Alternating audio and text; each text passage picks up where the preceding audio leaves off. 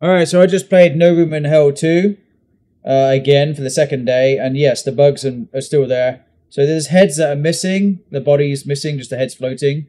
Also, when you swipe things, it's glitching, like it's laggy when you're doing melee stuff. The graphics seem okay, seem pretty good for the rendering.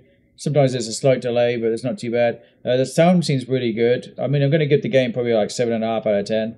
Is it playable? It is. Is it bad? Yeah, it's a little bit. Is it excessively bad? No. Is it minor? A lot of minor bugs? Yeah, there is. Lots of minor little things. But it's the negative review is a little bit harsh. I think it's a positive game. I think it's a decent game. Just needs a little bit of work. But like I said, it's been in development for a very, very long time. So, you know, I mean, got to appreciate the time they put into it. But I mean, and the missions are pretty sweet. The little puzzles are pretty cool. They do get slightly repetitive.